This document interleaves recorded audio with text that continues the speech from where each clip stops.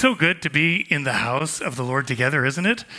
We're so thankful for this. And I want to say thank you to our worship team. Thank you, Roman and Melissa and Thais, and just giving us these moments that we can engage together with our God. And they've been practicing all week long and getting ready for tonight. So I want to say thank you to that team, but I also want to say thank you to several of our other teams that make everything happen tonight so that we can actually keep our focus on the Lord and worship Him and bring Him our best gifts. So I want to say thank you to our production team. They've been working this week to get ready for tonight, and our media team who's making everything happen and broadcasting live stream, and to our kids team that are right now with our kids, not just taking care of them, they're taking the time to teach them and to train them about who God is and His love and His salvation. So I want to say thank you to all of those teams and to our amazing First Encounters team. I didn't forget you guys who serve us so well, host us, welcome us, gather the Lord's tithes and our offerings. And we couldn't focus on the Lord if it wasn't for these amazing teams. And so I want to say thank you to all of those amazing people. And if you somehow aren't on one of those teams and you would love to be on one of those teams, come and let us know after the service, and we'll plug you in to the right people, the right places, and make that happen tonight. We'll connect you to the right people. So Pastor Chad is traveling. He's actually right now traveling from Italy back to Israel. He's just finishing up a 3-week tour, and he sends his greetings to you. He'll be back with us this next Sunday night. So I'm greeting you, King of Kings family, from Pastor Chad. Welcome. It's so good to see you and be with you. And then I want to welcome some special guests that are in the house tonight, the Asian team that are here with us for the 11-11 that starts tomorrow. Our Kingdom Inheritance Jerusalem team are hosting 50 hours nonstop prayer for the salvation of Israel, and they start tomorrow. And we just want to bless you guys and say thank you for diving in there. And if you think of them throughout the week, let's continue to keep them in prayer, because they're going to need it as they're diving into 50 hours of prayer.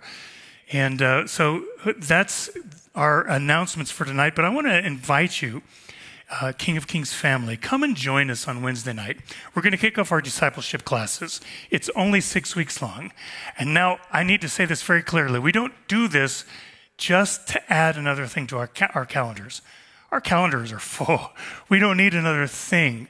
We do it because we know that we grow better when we grow together. We need you, and you need us, and we need one another, so that as we dive into God's Word together, something happens that's powerful and special that doesn't happen when I'm doing it on my own. It happens powerful and special when we're together in community. Now, we're going to have food, because food has to go with fellowship. Amen.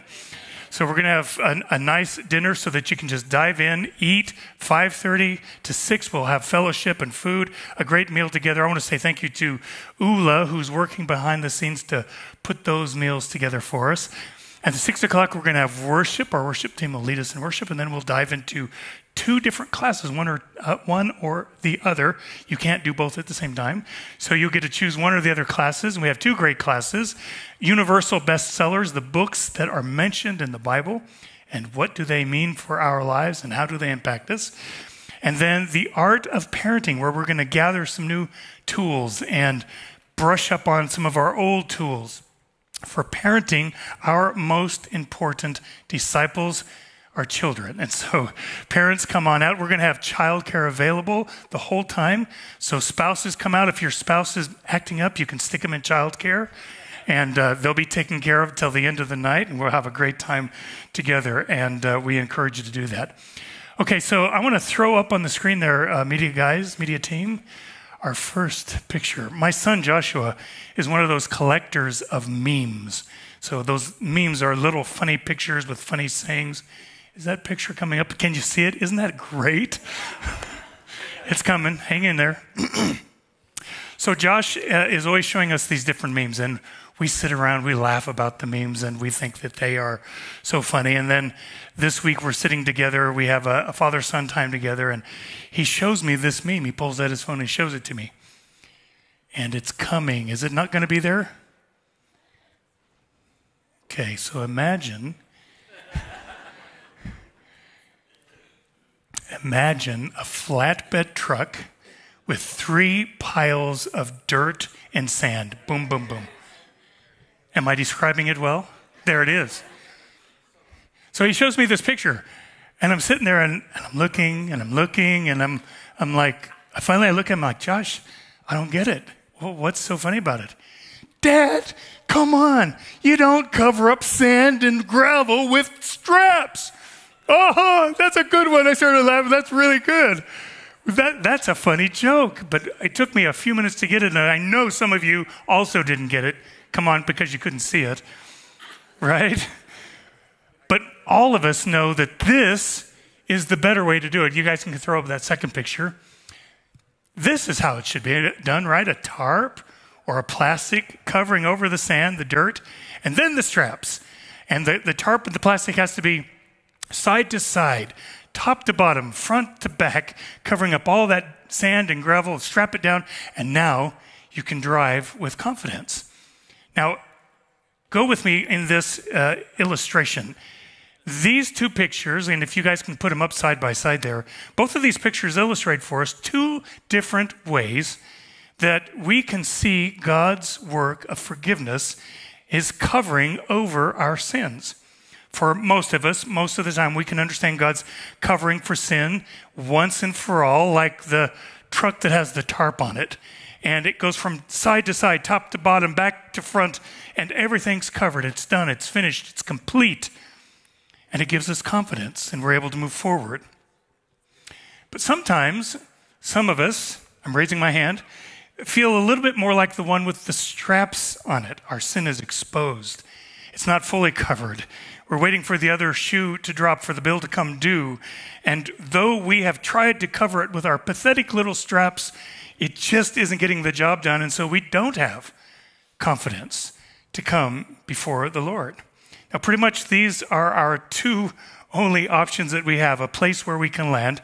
We either embrace Yeshua's complete forgiveness, his covering of our sins, and by faith, we have confidence to enter into his presence, or we feel exposed and vulnerable, and letting go of faith, we feel a certain lack of confidence and assurance. So let me ask you tonight, I'm going to get personal again, where do you tend to land? Of those 2 options, which truck is your truck? Where do you tend to land? And if I'm being honest, I'll say that I vacillate probably too often into this lack of confidence, lack of faith. The 2 straps holding my sand and my dirt down. And listening to that voice, the voice of the accuser that says, you're not doing it right. You're a failure. You're not doing enough. You haven't done it completely. That was sinful. And listening to that and not leaning into God's forgiveness. And many of us do that because I visit with you and I know where you stand, many of you. And this is why God has given us the book of Hebrews. This is the very reason, because if you've been following with us over the last several weeks, we're in this series out of the book of Hebrews that we're calling the GOAT, the G-O-A-T, the greatest of all time, where we find the author describing and demonstrating for us the many, many different ways that Yeshua is the greatest. He's greater than anyone. He's greater than anything that we've ever experienced before. And the author is trying to get our attention back on Yeshua. Melissa, thank you for that wonderful worship tonight, to get our eyes back on him. There's so many different things that we look at, that we get distracted in, and that we lean into and we rely on. And so the author is saying, get your attention back on Yeshua, everything that he's done for us, everything that it means to us and to our walk with the Lord. And he's calling us out, calling us up to quit putting our focus on other things, our hope, our attention, our trust in or on the temporal things of this world. And he's reminding us that all of these earthly things are only a shadow. They're not the real thing. The real, the eternal, the substantial is only found in one place. It's only found in Yeshua. And so the author goes on and he explains that because of his work, because of what Yeshua has done, because it's so complete and so great, now we have confidence.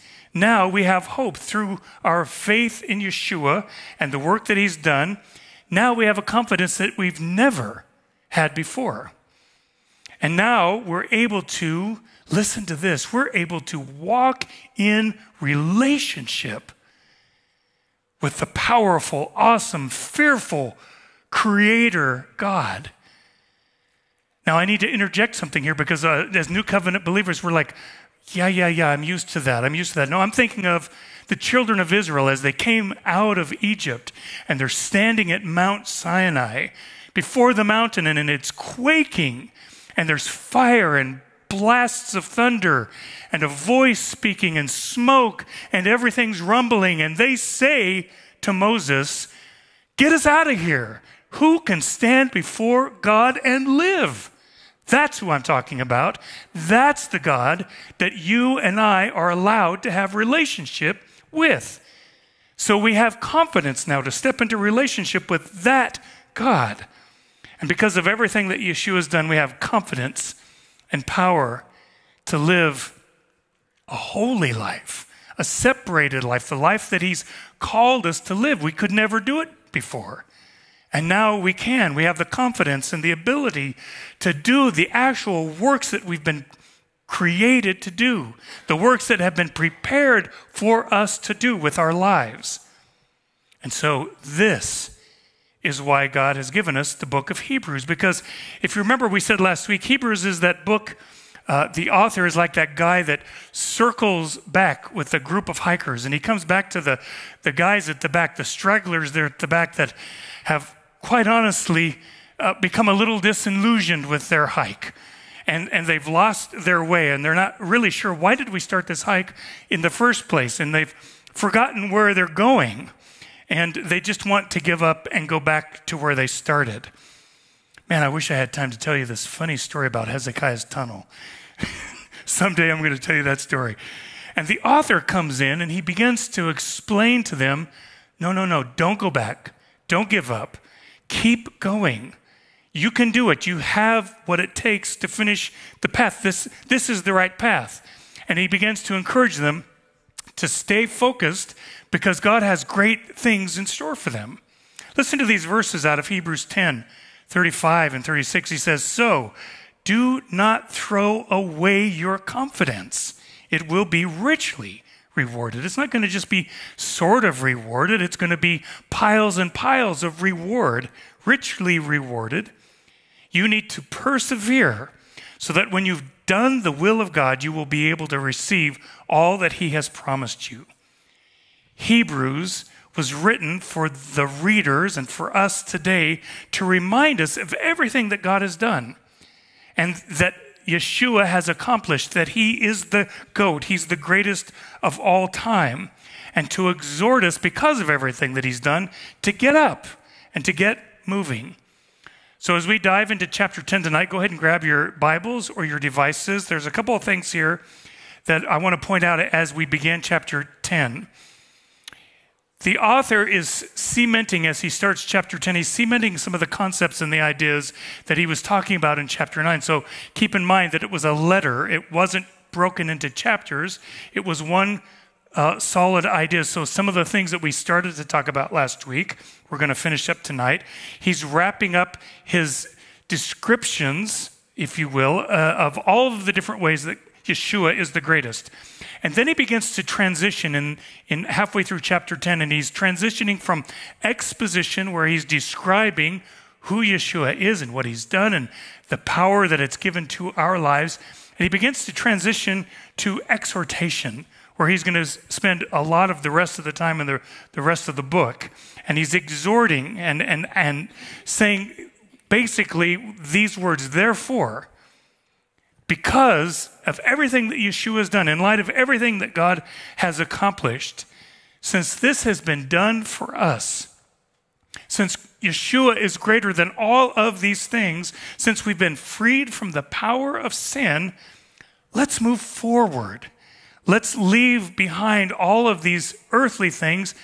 They're not really going to do you any good anyway. So let's let go of them and move on. And then we see something here in chapter 10 that we're going to actually pause to point out tonight. It's all through the book of Hebrews, but it comes up several different times here in chapter 10. And it's important for us to see that the author is speaking to his audience is you all. And so he's not talking to an individual person. He's speaking to the corporate body, you all. And so we see that many times he is reading to that first community of believers, and it isn't an individual letter. It wasn't even ever written to an individual, and it wasn't passed around and individually read at home. It was read in public to you all, and the author is trying to get the idea across to a corporate body of Messiah. It was never meant to be an individual concept or idea. So we see many times in the book of Hebrews the phrase, let us. 13 different times he says, let us. 3 of those are found right here in chapter 10. So he says in verse 22, let us all together, putting my arms around everybody in the room, let us draw near to God with a sincere heart and with full assurance that faith brings. Verse 23, let us all hold on unswervingly to the hope that we possess, for he who promised is faithful. Verse 24, let us all of us, consider how we all can spur one another back and forth. Now look around the room. Let us consider how we can encourage together one another, spur one another on towards love and good deeds, not giving up meeting together, as some are in the habit of doing. Let us all as a community, as a family, as God's children, let us hold on to those promises that he's given to us, because we, all of us, are not those who are going to shrink back and be destroyed. This is verse 39 in chapter 10. So his exhortation is to a community. It's not to you and you and you and me. It's to us. It's to us all. And the idea is that we grow better together. Have you heard that phrase before? So let us, he says, encourage one another all the more as we see the day of Messiah's return approaching. Let us all throw off everything that hinders and the sin that entangles us. That's chapter 12.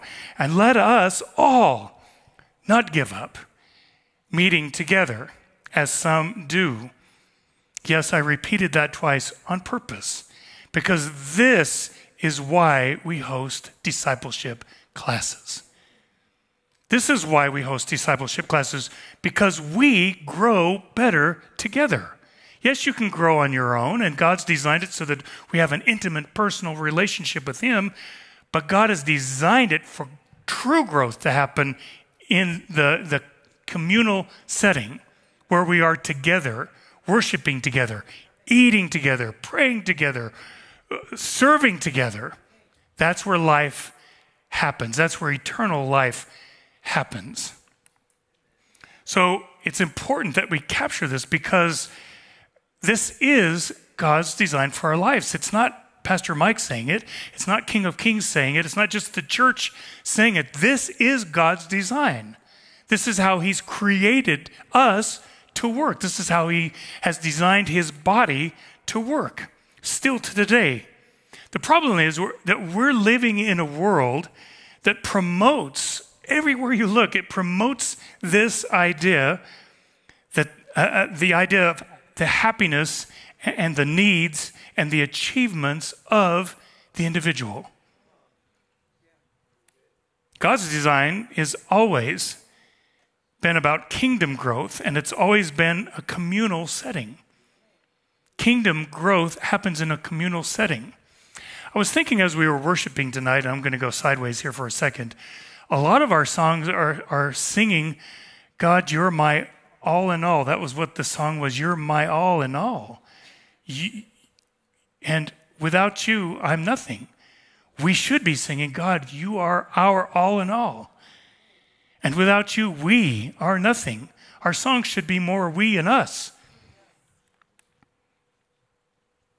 This is why we host discipleship classes, because we all cannot build God's kingdom by ourselves. God didn't design it that way. Too many of us worldwide, body of Messiah, too many are trying to build by themselves. And God has designed it that we build together, which means we're going to have to be humble, which means we're going to have to lay ourselves down, which means we're going to have to promote our brother or our sister, which means we're going to have to actually love the unlovely sometimes. It's God's design. It's where the rub comes from.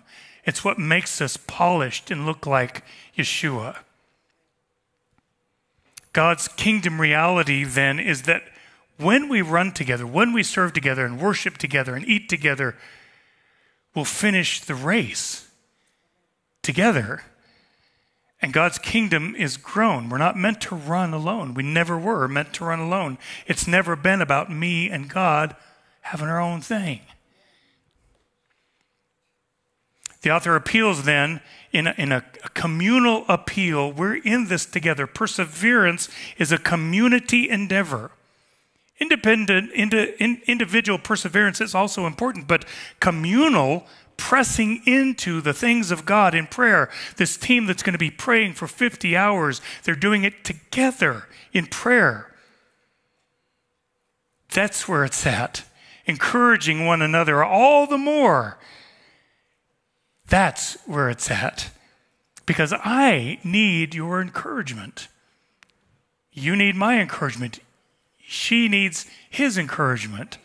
We need each other. All the more as we approach the day of the Lord's return.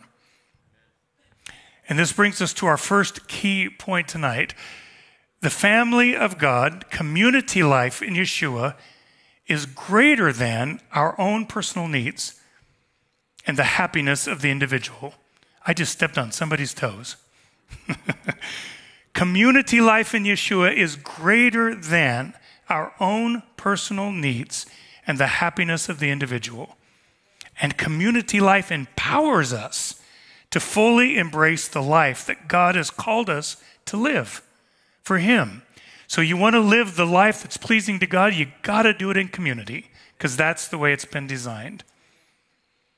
So the author begins chapter 10 by clearly stating, and this is verse 1, clearly stating for us that Yeshua is greater than the law. The law is only a shadow of all good things coming. Some of those good things are here and more are coming, but the law is only a shadow of those good things. It's not the realities themselves, he says. In verse 1, he says, for this reason, the law, can never, by the same sacrifices repeated endlessly year after year, make perfect those who draw near to worship. Capture what he's saying there. We, under the first covenant, could never be made perfect. Even though we were sacrificing year after year after year, it never made the worshiper who was wanting to approach God, it could never make them perfect. Otherwise, would they, the sacrifices, not have stopped being offered? If they would have made them perfect, they would have stopped being offered, for the worshiper would have been cleansed, finally, once for all, and would no longer have felt guilty for their sins. But those sacrifices, instead of removing guilt, are an annual reminder of our sins. We're reminded of our guilt year after year, because it's impossible for the blood of bulls and goats to take away our sin and to remove our guilt. And so, our condition, our standing before God, as the author reminds us, before Yeshua's sacrifice, during the first covenant, our standing before God was that we were guilty with sin, and there was no way to remove it. We had no stain remover because those sacrifices were inferior to Yeshua's final sacrifice. It was like the straps over the sand and the dirt. It just wasn't good. It didn't cover the mess. So then the author describes for us in verses 5 through 14, we're in chapter 10, he begins to describe for us when all looked hopeless. When our hope was gone, we were standing there guilty with sin. We couldn't remove the guilt. Yeshua raised his hand, he offered himself, and declaring to God in Psalm chapter 40, he says, you did not desire, speaking to God, God, you did not desire sacrifices and offerings, and with burnt offerings and sin offerings, you weren't pleased, even though the law commanded sacrifices and burnt offerings. The Son, Yeshua, the high priest, is saying here as he's offering himself, that's not what you desired.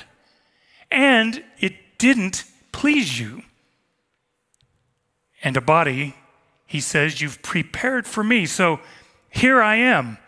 It's written about me in the scroll. It's written about me there. The shadows are there. Every time you look back at the first covenant, all of the shadows of Yeshua are there from place to place to place. Now, every time we look at those shadows, we can't exactly see everything that's there. It's a shadow. But it's written about me, Yeshua says, there in the scrolls. And I, God, have come to do your will, my God. And by that will of God, the author says in verse 9, Yeshua ended up setting aside the first order of things, the first covenant, and successfully established the second order of things, the new covenant. And whereas before every day the priests had to stand and perform their religious duties, offering the same sacrifices day after day, again and again, over and over, never taking away the sin of the worshiper, never really removing their guilt, never making God's people perfect or holy. Now, this high priest, Yeshua, the only one that was truly qualified and capable of being the high priest, when he had offered his sacrifice, his body, he offered it one time for all, a sacrifice to end all sacrifices. And when he was finished, he sat down. This is what the author describes for us. He sat down, signifying as he sat down that the job was done. It was complete. It was finished. The tarp was all the way over the sand and the dirt. There was nothing showing. And signifying that he doesn't need to do any more sacrifices. And as he sat down, it also means that God was finally, fully satisfied with this sacrifice. Blood of goats and bulls was finished. It couldn't do it, but this sacrifice, boom, done, complete. Nothing else needs to be done. And so Yeshua sat down.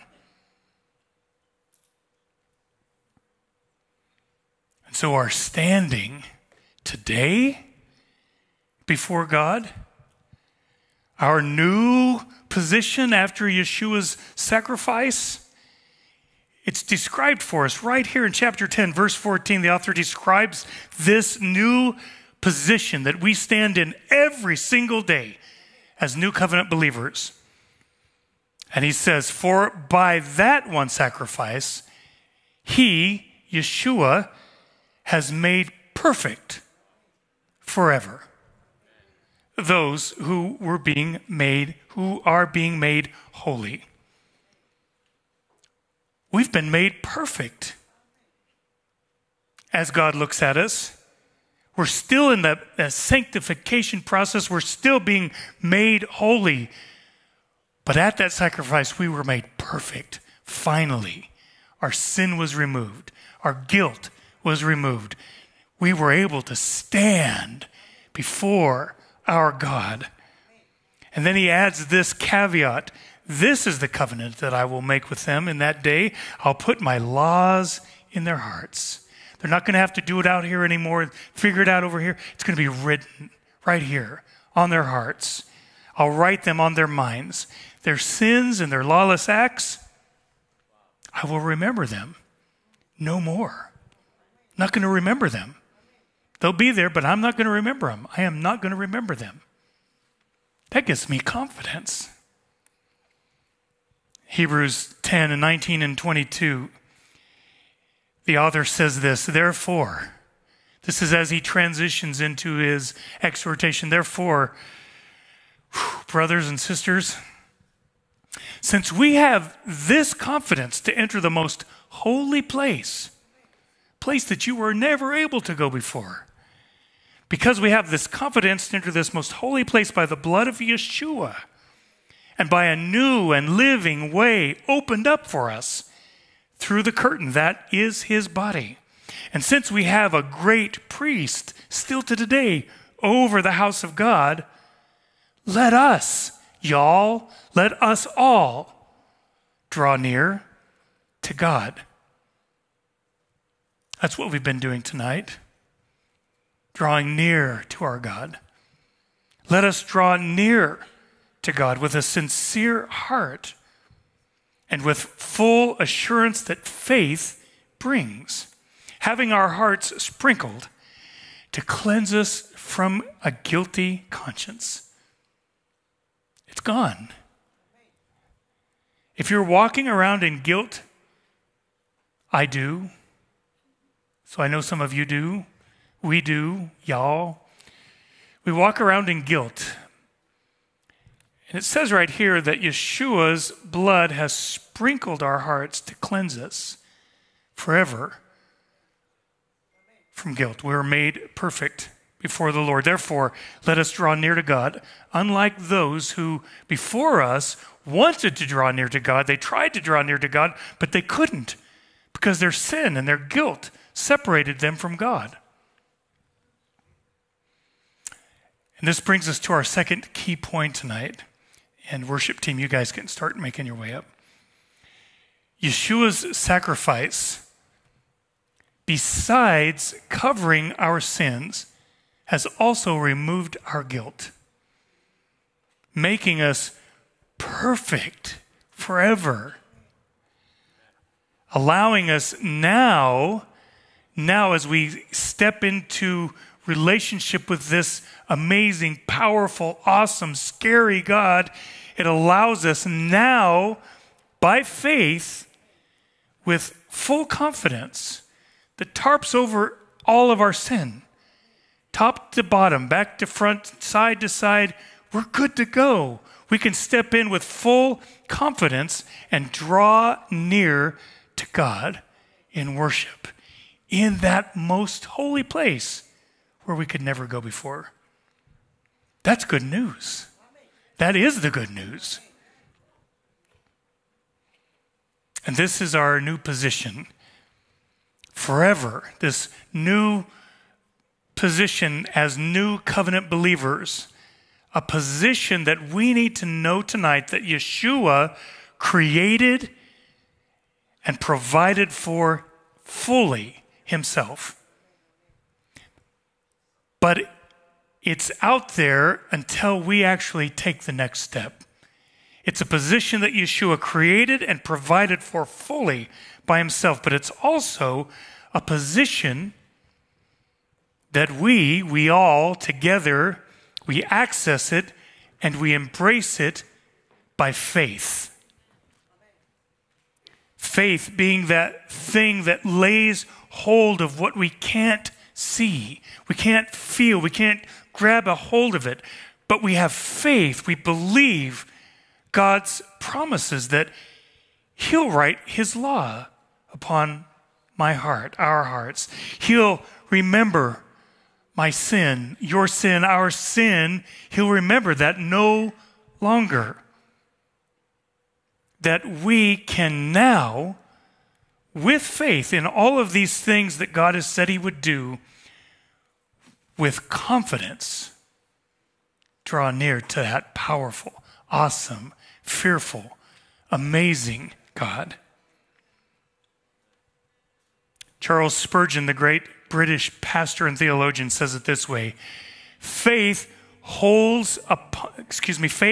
lays hold upon the promise of pardon, and it does not delay, saying, this promise looks precious. I wonder if it's true. But faith goes straight to the throne, and with it pleads to the Lord, here's the promise, God. Do as you have said. And that's our challenge tonight. And it's this faith operating in our lives. And we're going to be talking more about faith in the coming weeks as we dive into chapter 11, the faith chapter. It's this faith that makes the difference. Whether we see the flatbed truck with the straps over it. Guys, you can throw that picture back up there. It's this faith operating in our lives. That's not the picture.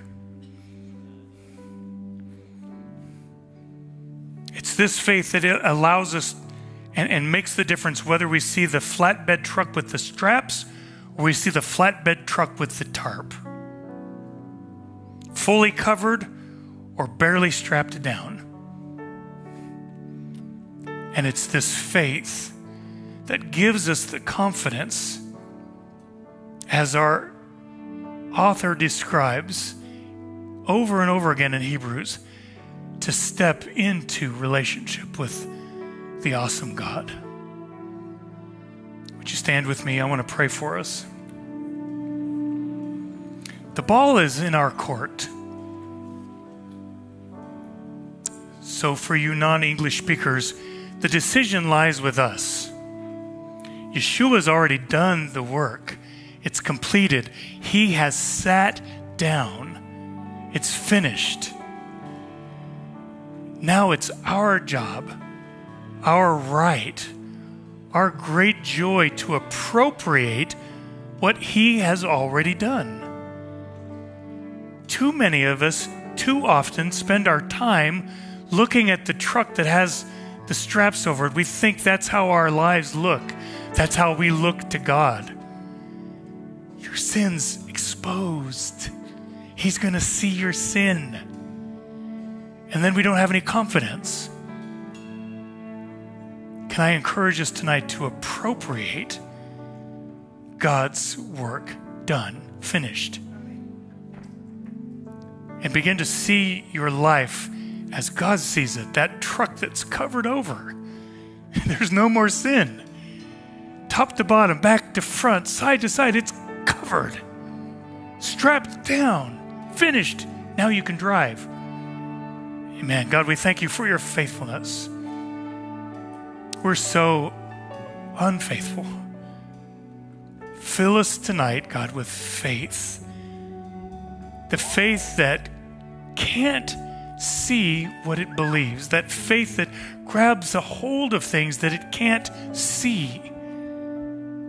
That faith that comes from the power of your throne. Give us faith, God, again, to see ourselves through your eyes.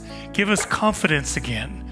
That faith-filled confidence to walk with you, to fellowship with you, to be that man and woman of God that is here to accomplish your good works. Yeshua, we pray this in your precious name. Amen. As we wrap up our time together tonight, our prayer team's going to be down here in front. This would be a great time to pray. If you're vacillating like I do, back and forth, you just can't see that tarp covering your sin, let's pray into that. Our team will want to pray with you over those things. We're going to worship, And then Chris is going to come and close our time together tonight. And let's see ourselves through God's eyes. Amen.